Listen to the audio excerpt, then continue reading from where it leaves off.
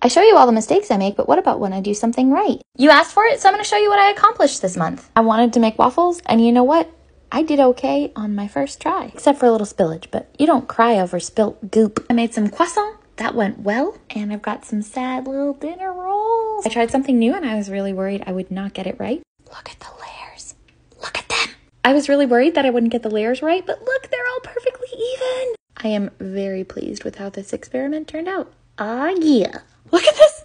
It's perfection.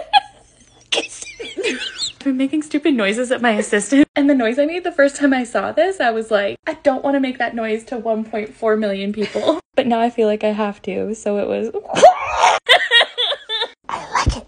I drew a hand without reference, and it does not look terrible. That's the first time I've